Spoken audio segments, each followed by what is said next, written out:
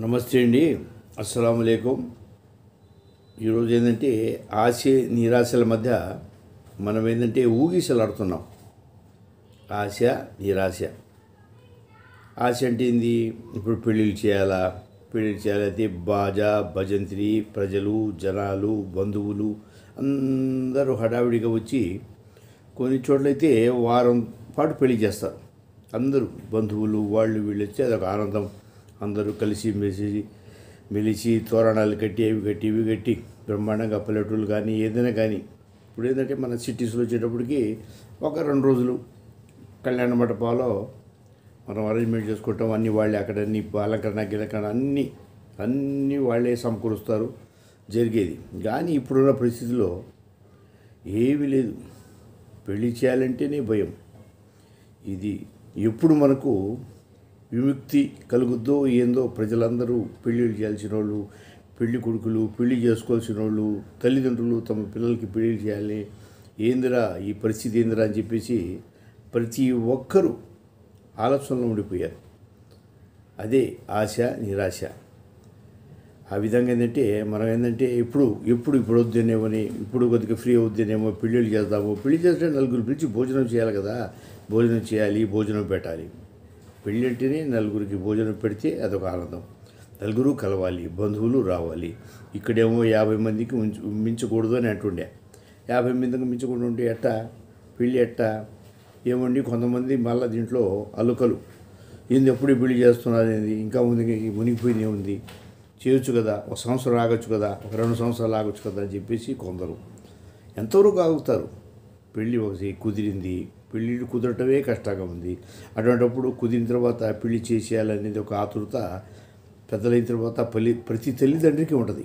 పెళ్లి చేసేయాలని చెప్పి ఇప్పుడున్న పరిస్థితుల్లో ఏదో ఒకటి కొద్దిగా మనకేంటంటే వీలు కలిగినా చాలు, అవకాశం దొరికితే చాలు, మళ్ళా భయము.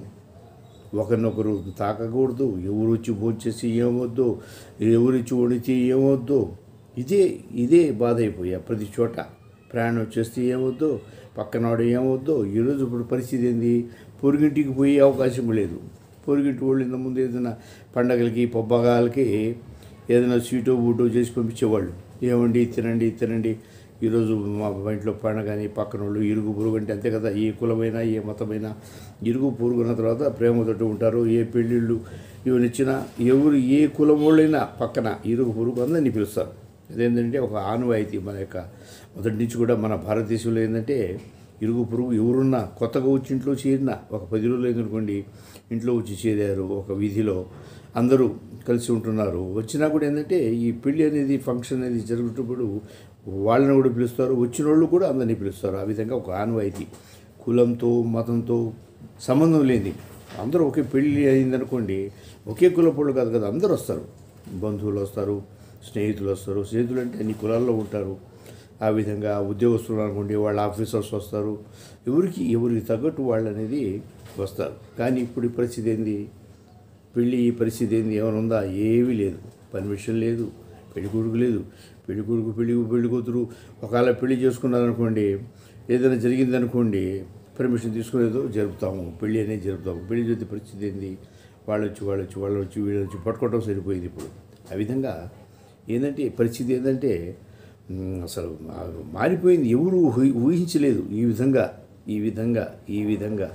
ఉంటే ఈ విధంగా వస్తుందా అనేది. ఇది అన్ఎక్స్పెక్టెడ్ అన్నమాట. ఇది ఊహించినది అంటే ఆశ నిరాశ. దాని గురించి మాట్లాడుకునే ముందు మీ అందరికీ నా యొక్క విజ్ఞప్తి, దయచేసి నా యొక్క YouTube channel JV motivation in Telugu దయచేసి సబ్స్క్రైబ్ చేస్తారని, షేర్ చేస్తారని, తప్పక లైక్ చేస్తారని ఆశిస్తున్నాను.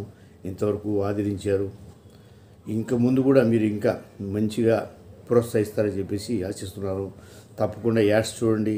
Ads skip చేయబాకండి. దయచేసి యాడ్స్ చూడండి, నన్ను ప్రోత్సహించండి. మీ యొక్క సహాయ సహకారాలు ఎల్లప్పుడూ నాతోనే ఉండాలి అని మనస్ఫూర్తిగా మిమ్మల్ని అందరినీ ఏంటంటే విన్నవించుకుంటున్నాను.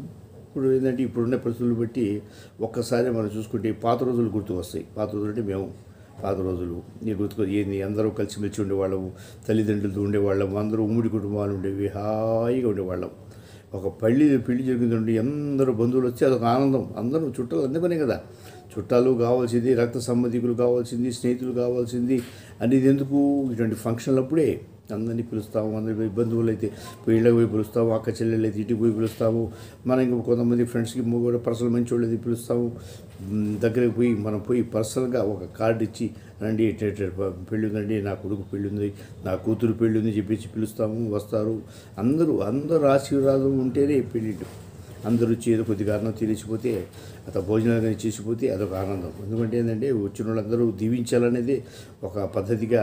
ఒక భోజనాలని ఎందుకు పెడతారంటే, వచ్చిన వాళ్ళందరూ కడుపు నిండి తింటే వాళ్ళు మనకు ఒక ఆశీర్వదించకపోయినా వాళ్ళ కడుపులో ఉండే పేగులని ఆశీర్వదిస్తాయి. పేగులు ఉంటాయి లోపల, అన్నం తినేటప్పుడు అంటే పేగులు అవేని ఆశీర్వదిస్తాయి చెప్పేసి పెద్దలు పూర్వీకులు ఏంటంటే ఒక పెళ్ళిళ్ళకు వాటికి భోజనాలు అనేది పెట్టింది. ఎందుకంటే దానికోసమే. తినేసి ఆ ముక్క లేదు, ఈ ముక్క లేదు, చికెన్ ముక్క పడలేదు, అది పడలేదు, ఇటు పడలేదు, గోంగూరలో ఉప్పు లేదు, వంకాయ కూరలో కారం ఉంది అని చెప్పడానికి కాదు. ఏదైనా చూసుకుని కళ్ళకద్దుకుని ఒకరు భోజనాన్ని పిలిస్తే పోయి కూర్చుని ప్రశాంతంగా కళ్ళకు అద్దుకొని మనం తినేసి వెళ్ళిపోతుండాలి. కామెడీలు చేయకుండా.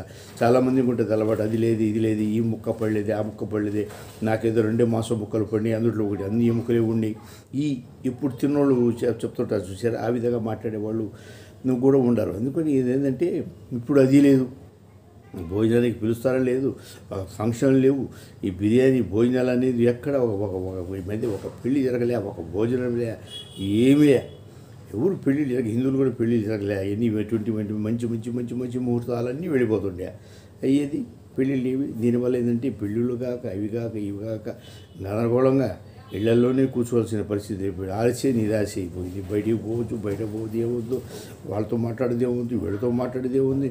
ఒక మంచి చివర ఆ సండే కానీ వచ్చి ఆనందం.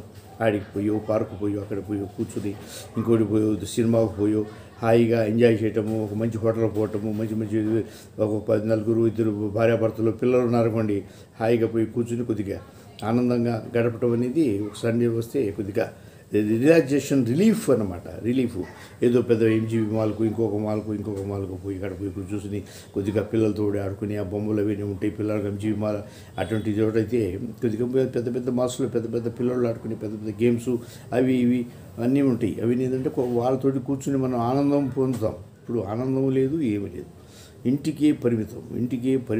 బయటికి పోతే ఏమవుద్దని, ఎవరితో మాట్లాడితే ఏముంది, ఎవరు తగ్గితే ఏమవుద్దని, ఎవరు తుమ్మితే ఏమవుద్దు అని అదే గోల. పెళ్ళిళ్ళు ఎన్నో ఆగిపోయినాయి. ఎంతో మంది పెళ్ళిళ్ళ కోసం పాపం అన్నీ నిశ్చయించుకుని తల్లిదండ్రులు ఏంటంటే ఒక పిల్లకి, అమ్మాయికి ఒక తండ్రి పెళ్లి చేయాలనుకోండి పెద్ద భారంగా ఉంటుంది. అటువంటిది ఏంటంటే చేయాలనుకుంటే అయిపోతే, ఆ టైంలో అయిపోతే వాళ్ళకు కూడా ఏంటంటే అతను కూడా ఫ్రీ అయిపోతాడు.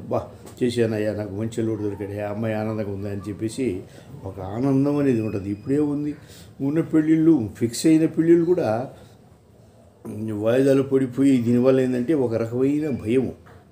కనీసం నలుగురిని పిలుద్దామని లేదు. నలుగురు కూర్చుని ఒక 2-3 రోజులు అందరూ కలిసి ఉన్నారనుకోండి, ఆనందం వేరు. బంధువులు వచ్చి, పిన్నమ్మలు కానీ, వాళ్ళు కానీ, బావమరుదులు కానీ, వాళ్ళ బావమరుది పిల్లలు కానీ, అల్లుడు వాళ్ళ బంధువులు కానీ, రకరకాలుగా అందరూ బంధువులు వచ్చి కూర్చుంటే పెళ్ళిళ్ళలో ఇదే వేరు. ఆ ఫంక్షన్ హాల్లో కిటకిటలాడి వేసి ఒక్క కళ్యాణపం బుక్ కావటంలే, ఎక్కడైనా చూద్దామంటే ఒక ఇది లేదు. జాడవులు ఎందుకంటే పరిస్థితి వల్ల ఏం చేస్తారు? దానివల్ల ఏంటంటే ఇవన్నీ ఎందుకు చెప్తున్నానంటే నిరాశ. ఆశలో ఎన్నో ఉంటాయి మనకేంటంటే, కోరికలు ఎన్నో ఉంటాయి మనకైనా. ఇప్పుడు ఉంది కొంతమంది స్థితివంతులు బయటికి ఎంజాయ్మెంట్ కోసం, ఆనందం కోసం తిరగాలనేది ఉంటుంది. ఏది కట్టేశారు, చేతులు నీళ్ళే కట్టేశారు. ఆ విధంగా ఏంటంటే ప్రతిదీ ఇప్పుడు ఏంటంటే నిరాశ అయిపోయి ప్రజలందరూ నిస్పృహలతోటి తిరుగుతున్నారు. ఏం చేస్తారు? ఏమి చేయలేము. ఇదేందో అర్థం కాని స్థితి. చేయగలుగుతారా? బయటికి పోయి ధైర్యంగా పోయి ఆడికో పోగలుగుతారా? పోలేరు. ఆ విధంగా ఏంటంటే ఇప్పుడు ఏంటంటే పూర్వపు రోజులు, గతించిన రోజులు గుర్తు తెచ్చుకుంటే ఒకసారి కన్నీళ్ళు వచ్చే పరిస్థితి. ఏందిరా మన పరిస్థితి, ఏం జరుగుతుందో ఏమవుతుందో అనేది పరిస్థితి. ఆ బంధువులతో కలిసి, వాళ్ళతో కలిసి హాయిగా ఉండి అసలు ఆ విధంగా ఉండేవాళ్ళం. ఇప్పుడు ఏముంది? ఏమీ లేదు. అటువంటి పరిస్థితి వచ్చేసి ఇప్పుడు ఏంటంటే మనం ఏంటంటే గమ్మునుండే పరిస్థితి ఏర్పడింది. అందువల్ల ఏంటంటే ప్రస్తుత పరిస్థితులు మీకు చెప్పాను. మీరు నేను అందరము హ్యాపీగా ఆనందంగా ఎప్పుడు సుఖంగా ఎళ్ళవేళలు ఆనందంగా మీకు నాకు దేవుడు ఆ పరమాత్ముడు అల్లా హుదా చక్కటి మంచి మనసు ప్రేమించే గుణము, పొరుగువారిని ప్రేమించే గుణము, దుర్మార్గము చేయకుండా ప్రతి వారితోటి మంచిగా ఉండి మంచితనము దేవుడు మీకు నాకు ప్రసాదించాలని చెప్పేసి, మంచి ఐశ్వర్యం మీకు నాకు ఇవ్వాలని చెప్పేసి, అందరం హ్యాపీగా అందరం ఒక తల్లి బిడ్డలాగా బతకాలని చెప్పేసి, కడుపులో కల్మషము కపటాలు లేకుండా ప్రతి ఒక్కరూ బతకాలని చెప్పేసి మనస్ఫూర్తిగా కోరుకుంటూ మీ జేబీ మోటివేషన్ ఇన్ తెలుగు.